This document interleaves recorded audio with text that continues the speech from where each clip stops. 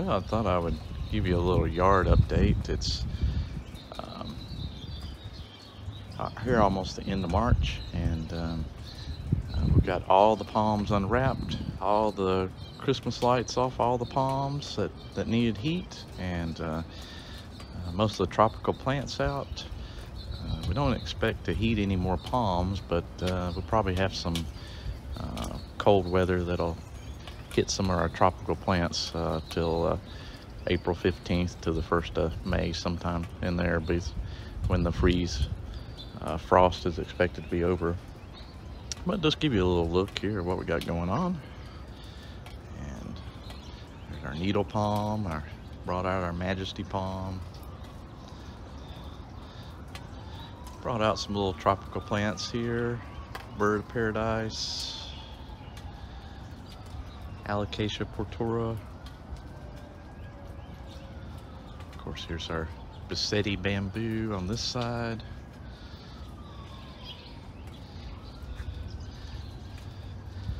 Got our potted Washingtonia robusta. Back here you can see the Sabal Birmingham, still big, spotted up a little bit, but this one did a little better than some of the other ones.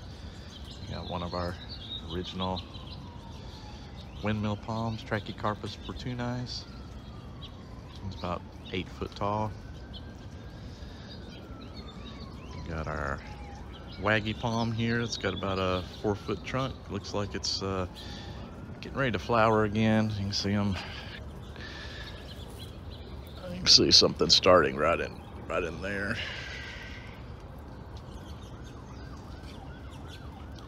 You can see this one's been growing a little bit. You can see all the palms where we put our little marks. I put those, started out at the very bottom, so you can see his marks moved up to there.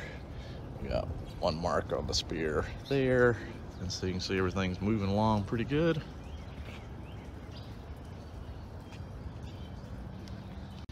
Over on this side, you can see some more of our needle palms there in the center. Our beat up sable miners took a little bit of damage. Here's our pretty tall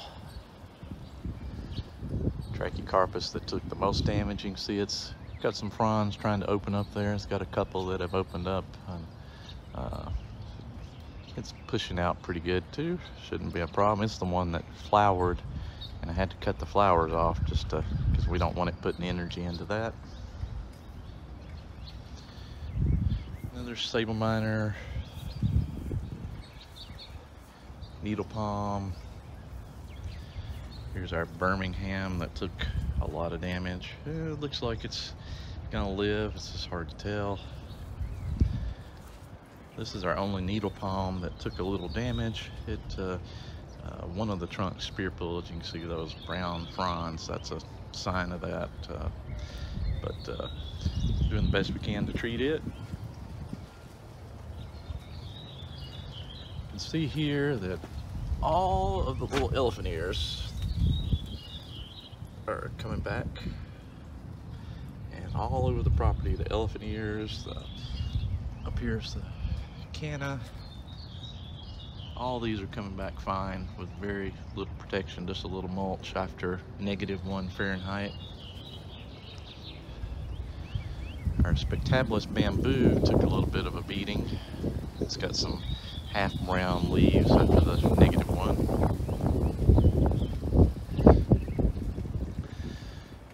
Butea here is in great shape. It's got a little bit brown tips on a few of the fronds, but other than that, it's in relatively great shape.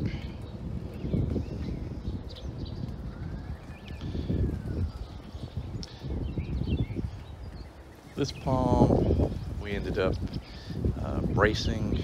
A little worried about this palm. It was wobbling a lot. The roots weren't established good, and the whole trunk was wobbling quite a bit. It's always been a little unhealthy, because when I had it in a pot, I think it took a little bit too cold of temperatures and it froze some of the roots or something, which may have hurt it. But so this palm is a potential has a potential issue, I guess we could say, in the future. It might not make it. You just never know. One of our unprotected or Sabal miners. Most of them are unprotected, except for a couple key ones that I put just a little cover over. There's our little smallest palm we have on the Trachycarpus fortunei, a little Bulgaria. It's got a little browning on some of the outside fronds, but doing pretty good. I think one of the spears has just the most minute of little damage on it coming out that looks like tried to be fungus. Another small needle palm. Got some small Sabal miners scattered through here.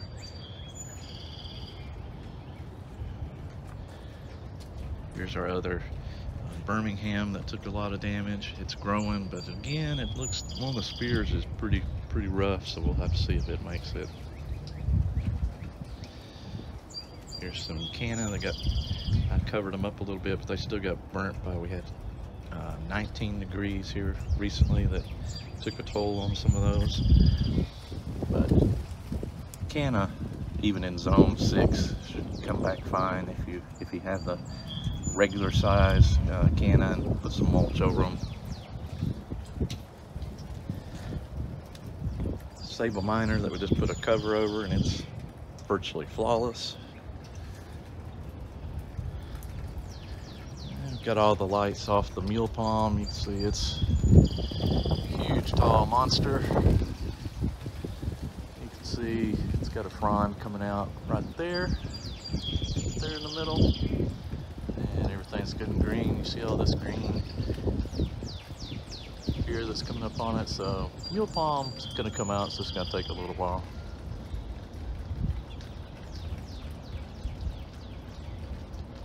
See if I can get the top of it there.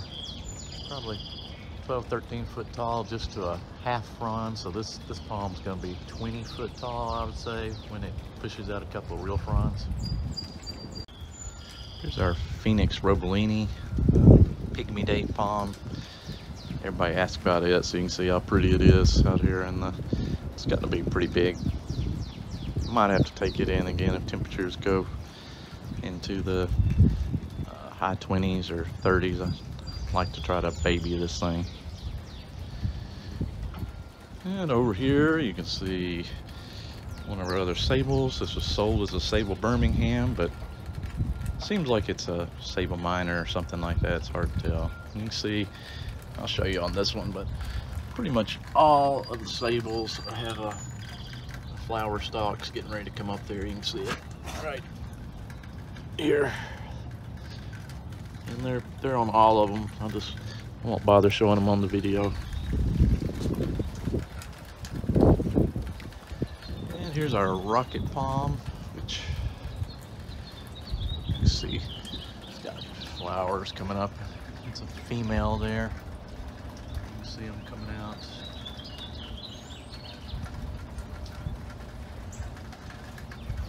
Rocket palm's got a few brown ends, but where we marked it, you can't even see the marks anymore. They're, you know, it's grown a couple feet since I marked it when we uncovered it. So it's already pushed out at least a couple fronds.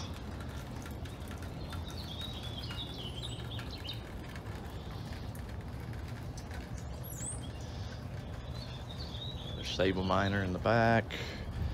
Here's our Sabal Louisiana. You can see it's got some wind damage to a couple of the fronds there. That's the reason they're bent over like that. And this thing's growing fast. Of course, we covered it up, but it looks great.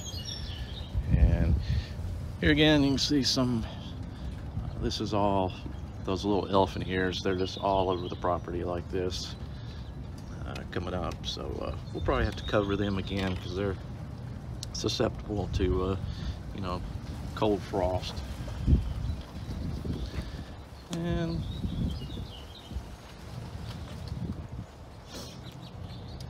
cut over here,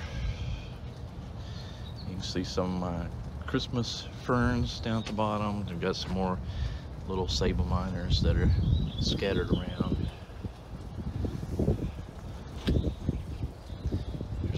of our fortunei. This one's about 6.5 foot tall or something like that.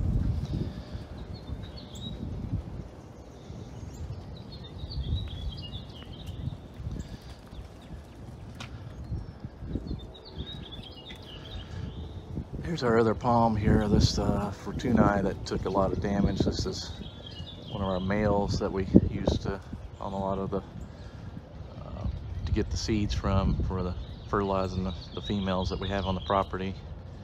And you can see it's pushed out quite a bit. You can see where we marked it up here. These marks were originally down toward the bottom, but so it's moved up about 8 inches to a foot there.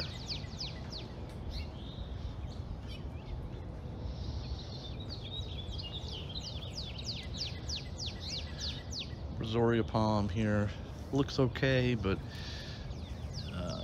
it's got a mark down there. It's moved just a little bit. It's got the other marks on this other side here, so it's a little hard to see it. It's hard on it, you know, if I can get it in the, there we go, maybe. You can see the bottom marks.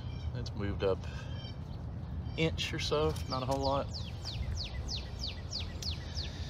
Got another Sabal minor, and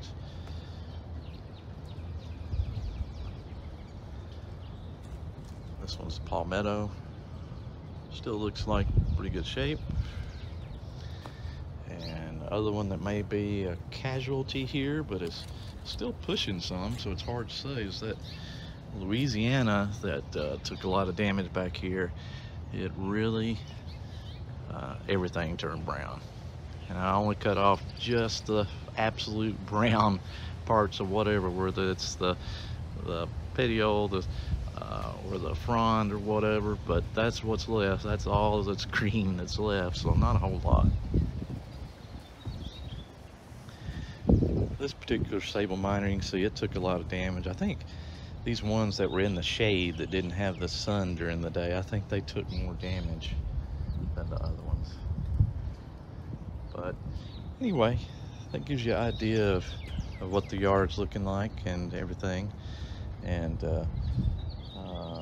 hope everybody has a good day.